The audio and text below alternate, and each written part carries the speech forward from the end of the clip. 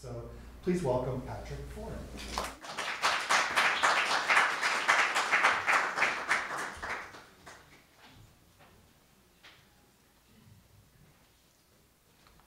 Well, thanks everybody for coming out tonight.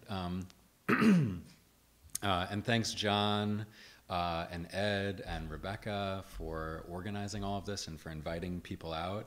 I do get tired of talking about myself, so it's nice to talk about somebody else for a change in the art world.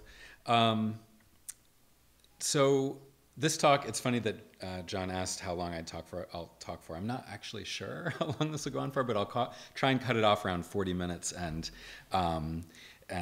leave some time for maybe some questions if you have them. Joan's work is the type that is about proliferation and accumulation and mass production. So you can really, it can sort of go off in many, many different directions. And I'm gonna try to tie some of the threads of it together tonight. And so I'll focus mostly on some themes, some common themes that I see running through multiple different series of her drawings. I just wanted to mention too that part of the reason that I came to Buffalo is because of Joan. I moved here to do my MFA at UB. She was the graduate chair of my committee. And she was actually, I think, the first person I met when I came to visit UB when I was considering which program to go to. And just one funny story that she might remember a little bit differently. But when I met with her in her office the first day I was in Buffalo, I was talking to her about some of the difficulties, and I'd been visiting a few different programs, and she at one point said, well, you probably just shouldn't come here then. In the kind of like dry, if you know Joan, is sort of like the kind of dry Joan humor, which I've since come to know and love, but at the time I didn't really know her personality, and I wasn't exactly sure what she meant by that. But luckily I came, and I consider her a friend now. At least one of the projects that I'll talk about today and hopefully show you, we sort of collaborated on a small part of it on a couple drawings. You probably all know her, but just briefly, she grew up sort of inside and outside of New York City, back and forth. She had family that lived in Queens, grew up in the suburbs outside, and did her MFA at Columbia, and she's now professor in the art department and actually the director of the art department at UB. And she's an artist that is sort of clearly constantly being informed by her environment. Oh, and I see she's here. Oh, wow. That changes everything. All right, wait, I have to like go to the third page now. Thanks for coming, Joan. Really sort of absorbs her environment and filters all of that sort of through her own perspective and kind of generates this series of work. And the series sort of go off in many, many different directions.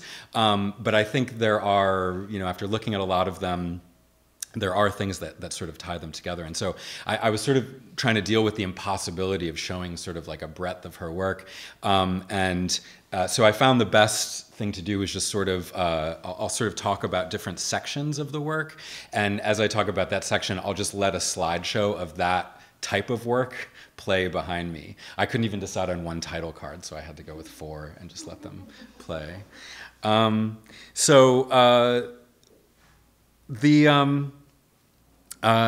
think the way that I start to think about Joan's work is in terms of a few different dichotomies or sort of like tensions, thematic tensions that run through. There's the tension between surface and depth, what's represented sort of immediately or visibly, and then what's sort of buried below that in a historical sense or even physically, like beneath the layers of skin in the body.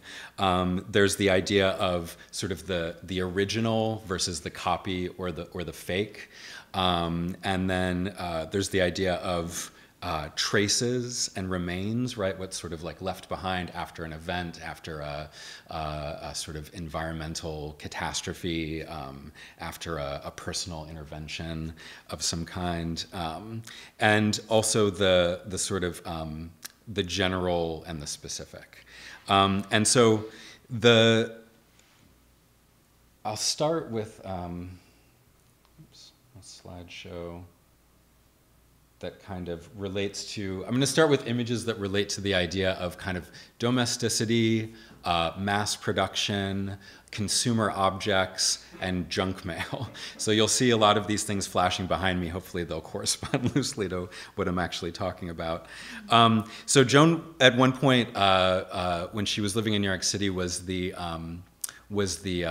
collections, the art collections manager, I believe, for Philip Morris, and which is a strange position, to say the least. But when she was in that environment, this sort of like corporate environment, she painted a series of photocopiers, and I could only actually find one of those images. So it's sort of like a little Easter egg. It's hidden somewhere in here. When you see it, you can like shout out or something when it flashes by the screen. But I think that it was an early series of work, and I think that really sort of informs a lot of the other ideas about not only about mass production, but also about the sort of aesthetics of the copy, and what it means to sort of recreate things at the same scale that you experience them.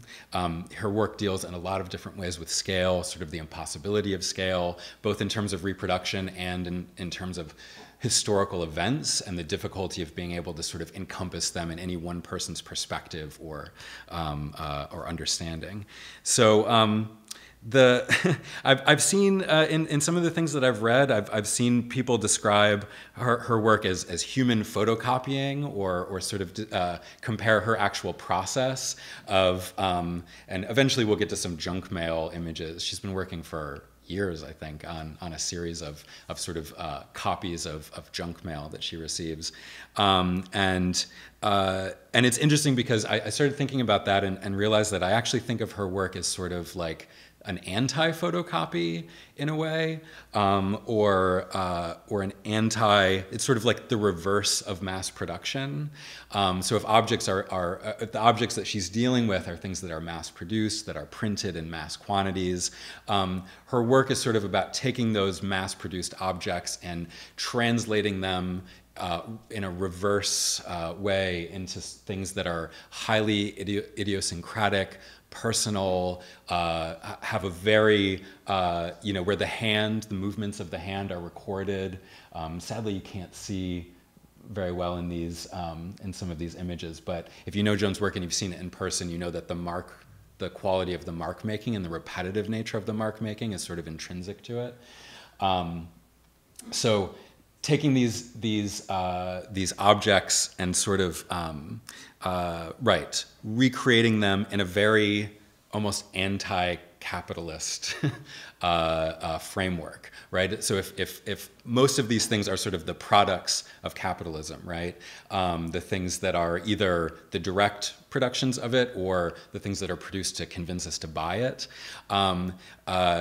Capitalism wants to remain, like the system itself wants to remain invisible, right? You don't want to see how the sausage is made, how the Nikes are made.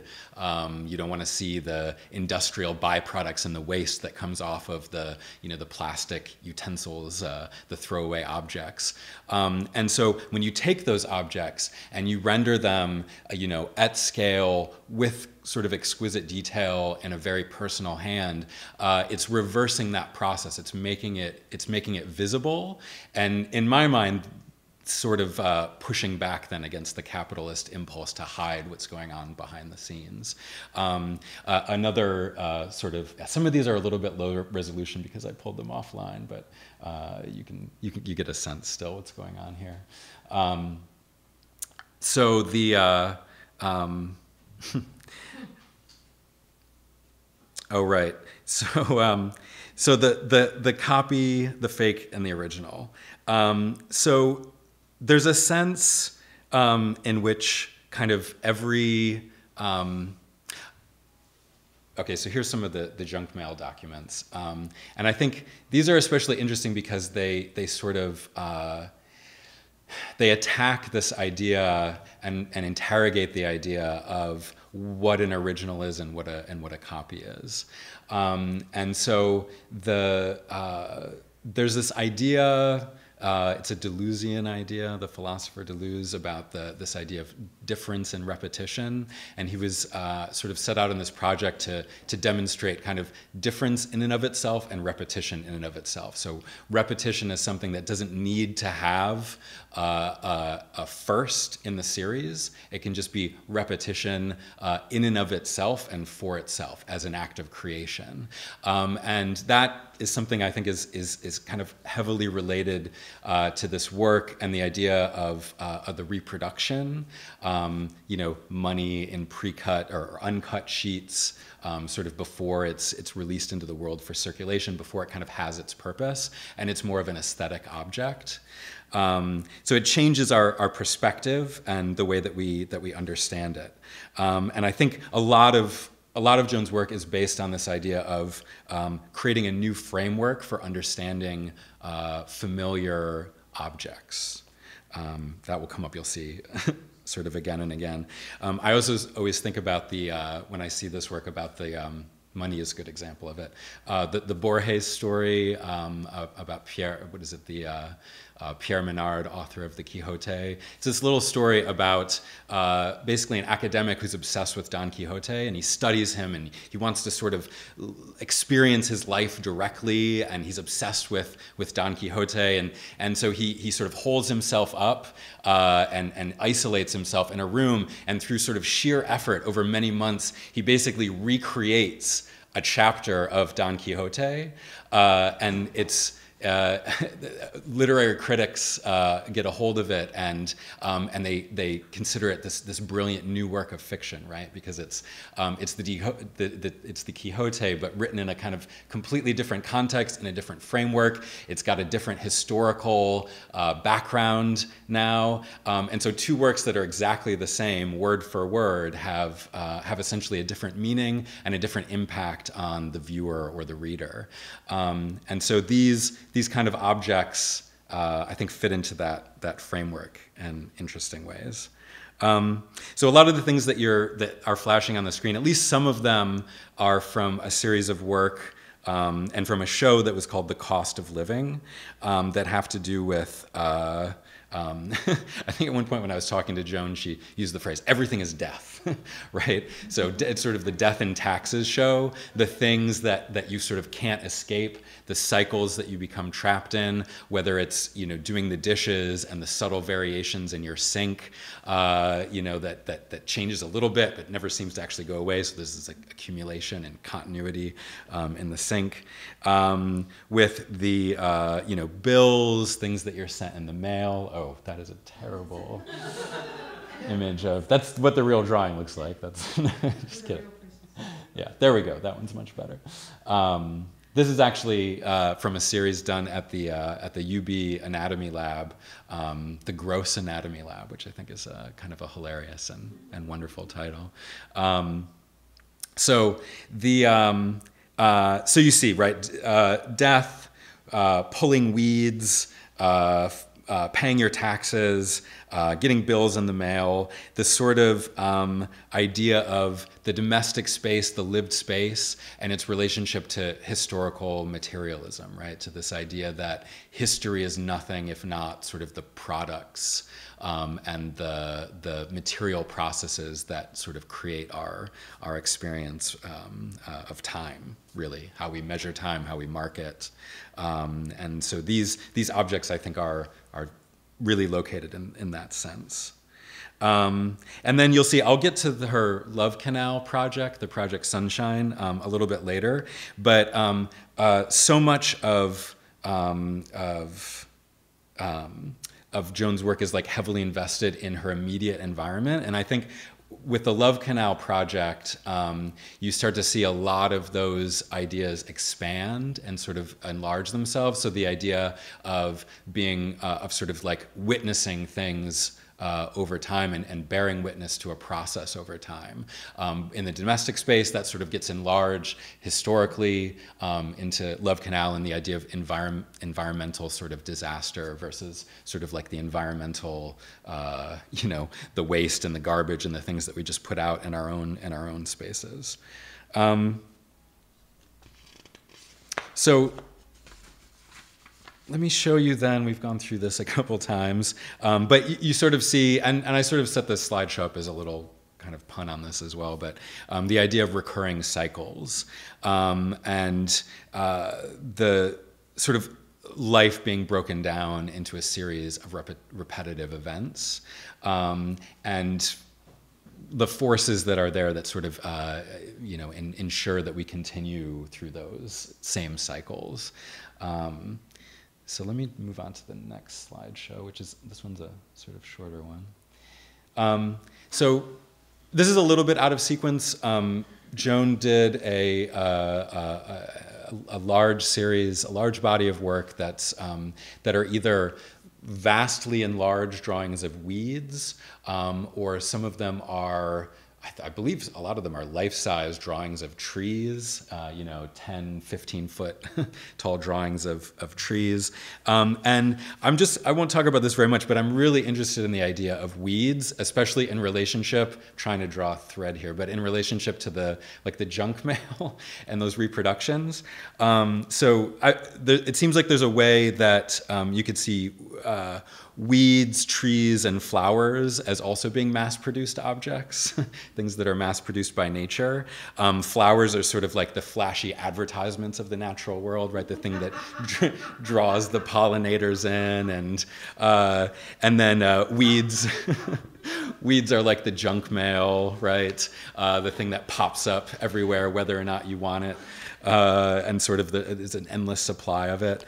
Whereas junk mail kind of keeps the Postal Service running, weeds kind of keep Monsanto running, and they get to sell us the chemicals that kill the weeds that are resistant to chemicals because of all the ones that they spray on the crops. So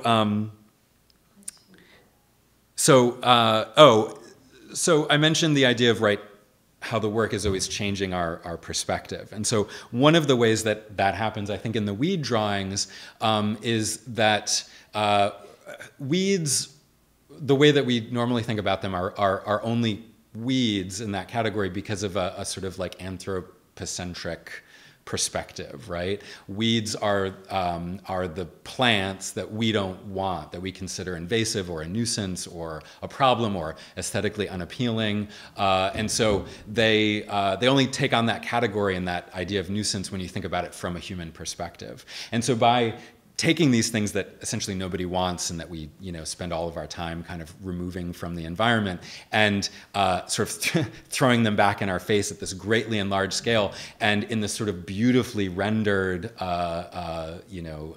style, it forces you in a way outside of that human perspective, or at least that's the way that I think about it when I see them, that I'm seeing them not from the perspective of sort of like a person that has to deal with them as a problem, but a person that's presented with them as a sort of gift, or as an opportunity, right, to think about the larger narratives that they're associated with. So the system of nature is not the same as the system of humans, right? Aesthetics doesn't apply, desire doesn't apply. It's not limited by those notions, and this work is kind of, I think, drawing a lot of those themes together. And I should mention also, because I just learned about this from Joan and because I mentioned it in the Facebook post, so Truth in Advertising. So I know that I don't have images of it, but Joan's working on a series of these large plant drawings for Roswell Park for the Cancer Institute, and she focused on sort of natural cancer treatments. So things like, let's see, I have a list here. Passion flower, echinacea, oregano, and sort of, again, giving the patients at the hospital sort of something to focus on other than the, kind of more medical and drug-based treatments that they're going through, sort of filling the environment with, again, a different perspective on their own situation, which I think is again, a beautiful way to think about that process. Okay, move on from weeds. and to Project Sunshine. Let this load for a second. Okay. So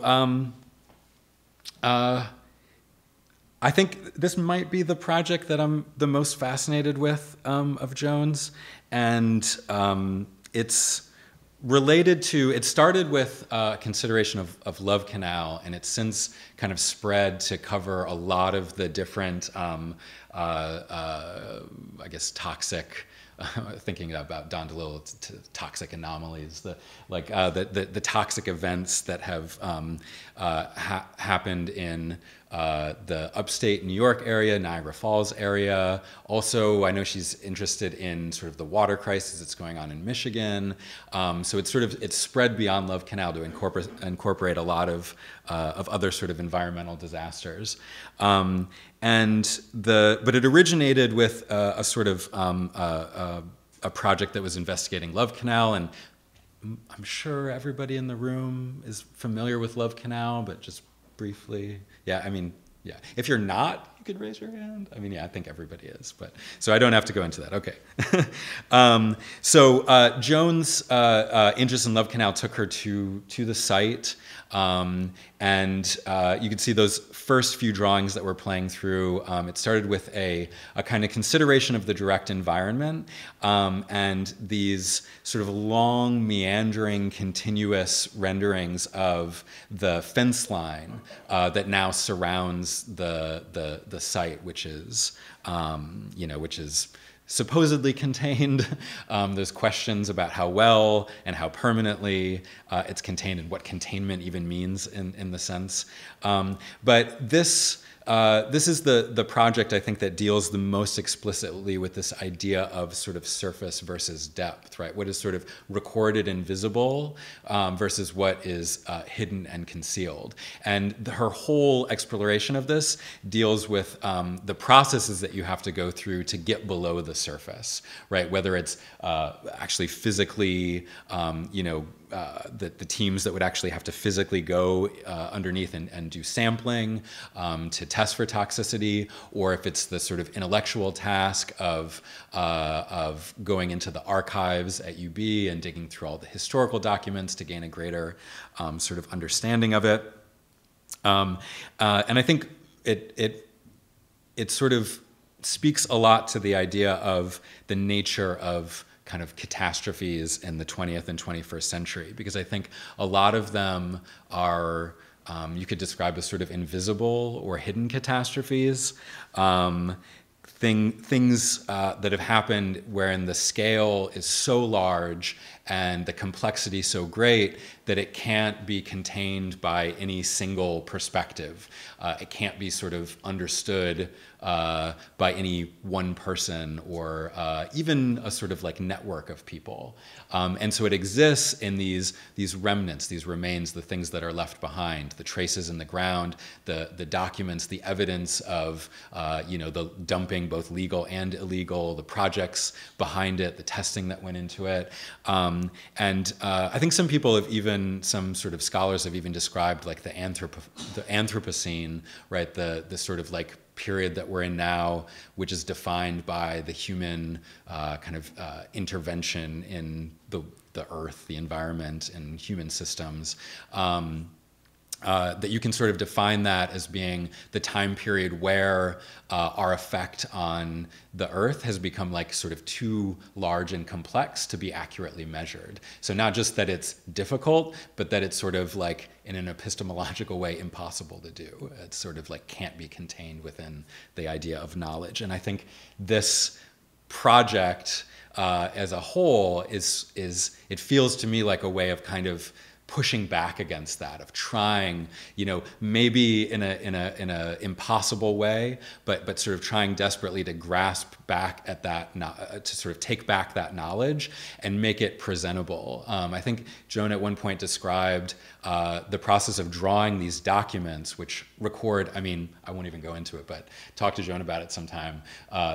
Just the horrific, not just the dumping and the sort of disregard for the environment, but testing radioactive isotopes on prisoners and I mean all kinds of things that you really couldn't imagine. On children, in fact, I remember having a specific discussion about that. Children, yeah, being tested with like strontium.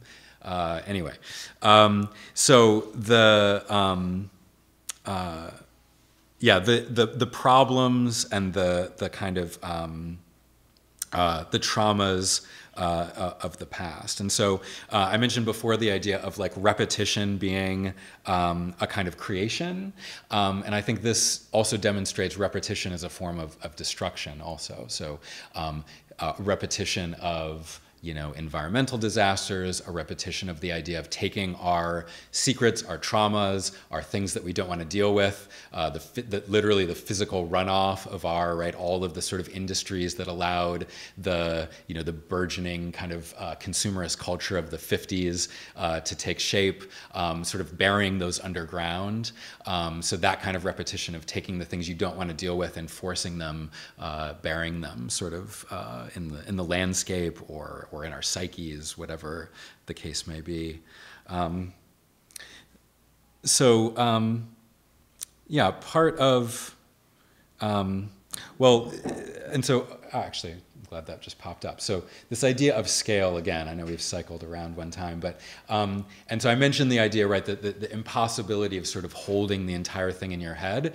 And so you can see this I mean, I would just call it a drawing, not even a series of drawings, sort of one continuous drawing done in these accordion-style notebooks, which record, I believe, the entire fence line all the way around the Love Canal site. And so, again, this is sort of, it's dealing with the difficulty or the impossibility of containing all of it at once. And also with the environment in general, right? How the environment sort of, no matter how much it gets abused, that it sort of pushes back.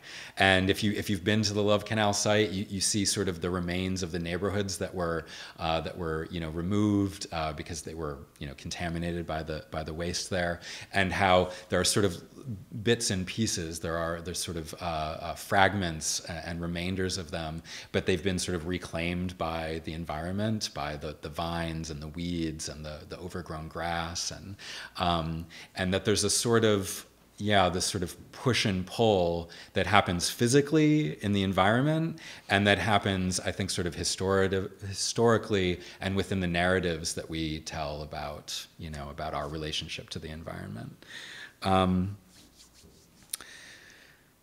So the idea of evidence,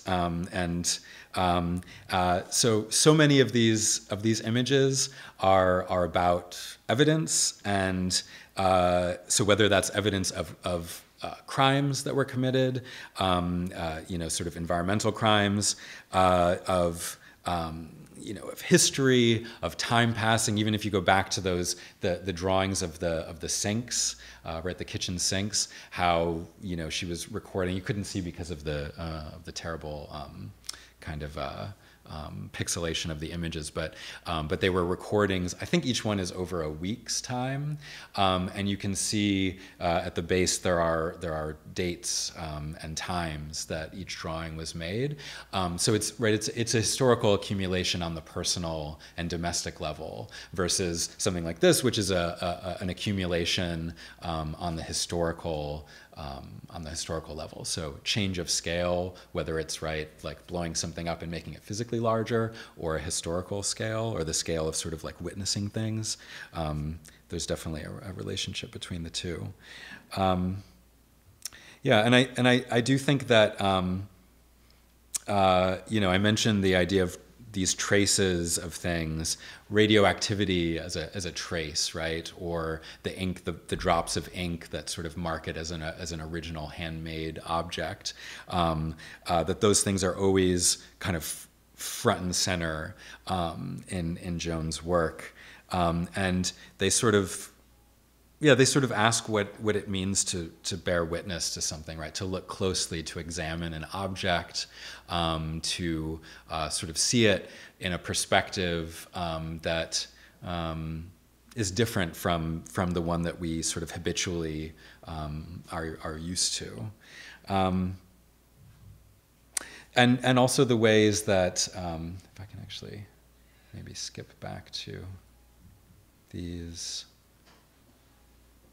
these drawings, right? So because they're really so much of the work is sort of connected to the idea of how we demarcate space, like what is the public and what is the private.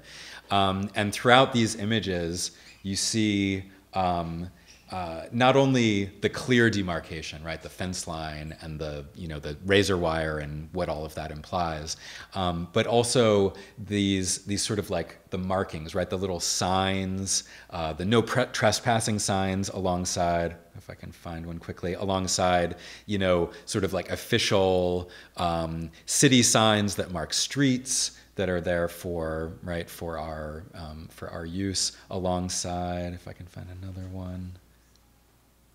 Maybe I didn't put it in here, but alongside advertisements and billboards, right? So all of the things that are sort of there as visual markings of the environment, which are kind of either welcoming or exclusionary, or sometimes both at the same time. And I didn't, I feel like I disappointed John. I didn't put any images from the pink drawing in here, just because I was getting overwhelmed with the number of images that I was including. But you could think of those, right? Those sort of immersive drawings that deal with interior environments as sort of the same thing, right? So a local bar, the anatomy lab, a lot of the recent drawings that Joan's been doing in her sketchbooks are, have to do with the spaces of bureaucracy that happen in the school, right? The endless sort of meetings and talks and visiting lecturers and things that make up the space, the academic space. And so the landscape being both marked and marred with these kind of coded messages and symbols and practices and cycles. So let me skip ahead a little bit here. I wanted to just show you, sort of the third part. So if the first part of the sort of Love Canal project was the fence line, right? The thing that sort of literally is the remainder. If the fence wasn't there, you would think that it's just sort of like this grassy knoll. It's kind of like, if anybody's seen it, it's just sort of like this strange kind of bubble of grass that's been left there, and it's actually kind of pretty. It looks sort of like an elevated park that you could go sledding from any angle or something like that. And so the fence line is the thing that records the danger that's there, right? Like the concealed danger below the surface. And so I wanted to point out the sort of third stage, because again, the documents, the photocopies, right, are also recording the danger, right? That was sort of buried below all these sort of official government reports and documents. And then the sort of third stage were these giant, and you can get a sense of the scale of them here. So these 2 8x8 foot drawings that one of which is of the ground in the Love Canal site, and one is the ground in Joan's backyard. So again, bringing it back to this idea of things that are essentially copies of each other, or that are very, very similar, but that the subtle differences, the sort of like intrinsic differences, they sort of make all the difference conceptually, right? Between the domestic space of the backyard and the kind of toxic historical space of this environmental disaster. But right, as drawings, the drawings bring out the kind of not only the nuances and the subtleties of the detail, which you can see here, this sort of beautiful and sort of exquisite detail of all the pebbles and the flora, but also kind of marks how hidden the histories can be that are sort of underneath the surface. And I won't bore you with, I had all these notes about like Derrida and the archive, and I won't go into that. But suffice to say, I kept thinking about this because, of course, you know, of Joan sort of digging through the archives at UB and pulling all of this information and these aesthetic objects out of it, or taking out these documents and turning them into aesthetic objects, about just the nature of the earth as an archive itself. The earth is something that has a record that's at again a different time scale than the human time scale, and that these drawings feel to me like a way of taking account of that, of sort of like bearing witness to that different time scale, that it contains history, it contains events, it contains traumas, it contains, you know, the buried bodies, the buried waste, the things that we don't want to confront directly, but keep returning, keep sort of emerging in different ways, physically seeping up, like in Love Canal, or sort of returning in a historical sense, but things that can't sort of be expunged from the record. And I wanted to, let's see, yeah, I think I have time to show you.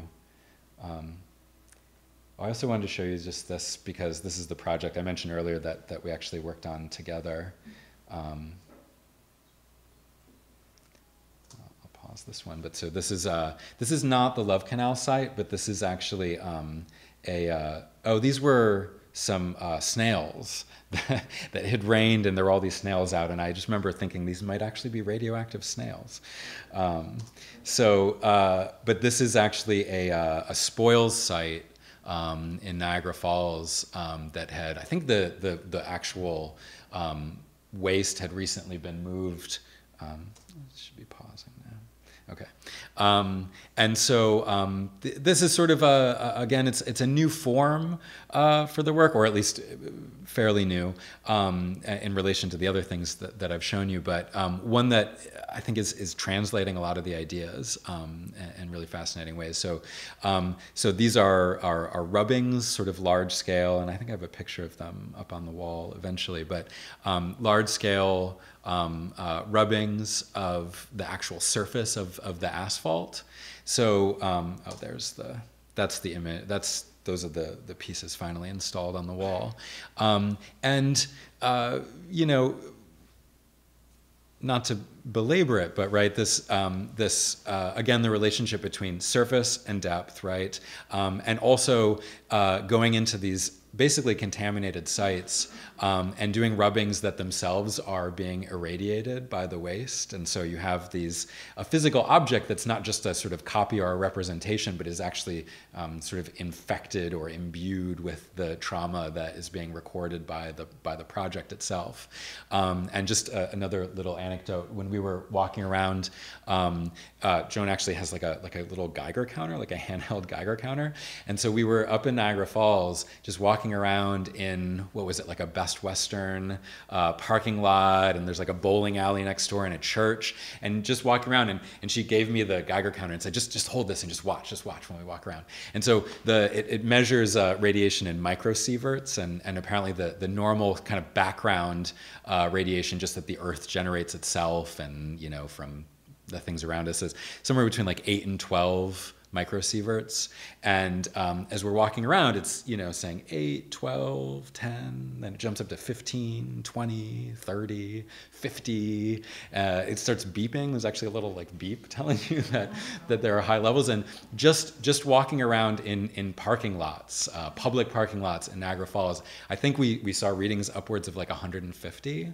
So like more than 10 times the normal background radiation, just coming up from the parking lot, because of course, again, the traumatic nature of the contamination is not just that it was, and also, right, that I mentioned the idea of like the problematic term containment, because the waste in some ways contained now, but of course for years it was seeping out into surrounding, into the water tables, into the soil in the area, and then construction companies would come and dig it up and use it as fill for paving parking lots and things like that. So now these traces, these remnants, these radioactive isotopes, the record of kind of I don't know, you could call it the sins of industrial production, are now spread all over the city, and kind of are there to be recorded. And so these drawings, these rubbings that are taken directly from the ground, I think of as being kind of like a sort of images, but also physical objects that are recording that history. And so I'll just show you very quickly, because I went and met with Joan, and she showed me some of the notebooks, and I'm pretty sure I got permission to show these. Yeah, I got permission to show these. And so just she's been carrying these notebooks around, and I wish I could show you tons of them, because they're actually really amazing. She's got maybe like 8 or 10 notebooks that she's just filled with these ink and watercolor drawings that are just, she carries them around, and they're, again, a record of her environment, and along with text that sort of, relates to, so you got a lot of this sort of like academic speak, or this, it's like bureaucratic speak about, inclusive excellence. I love the part, the click to concur, or click concur. And so, recording basically, again, her environment. Maybe you could also call this a traumatic environment, or the traumatic bureaucracy of academia. But it becomes a record of the places that she goes, of, again, these sort of repetitive cycles, the lessons that her kids go to, the meals, the restaurants, the meetings, and I mean, we could spend a whole hour just doing like a close reading of this one. There are a lot of airplane cockpits, or not cockpits, what do you call it? The cabin, airplane cabins.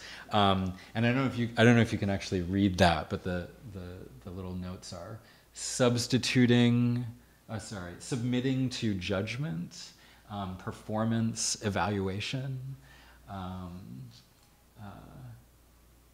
Right. So and then sort of that surrounded by, of course, all the things, all the sort of like visual culture of the inside of an airplane, which is there to like make you feel calm and safe and secure. So the charts that kind of protect you from things, even though in a plane all you can do is think about all the things that you should be doing or the things that you're going to be doing once you're off the plane. Right. Safe. Does that say safe and secure? Safe and secure, right. That's her her little mini watercolor kit. This is from like a fish printing. What is that called? Photo, something like that. Fish printing. So I think this work is really beautiful, and also again relates to the idea of cycles of the lived experience, as drawing is not just a recording, but actually like a continuous kind of unfolding of lived experience. It's something I'm trying to get my students to understand about it all the time, and the reason why they like have to carry a sketchbook with them all the time. But I think that's all.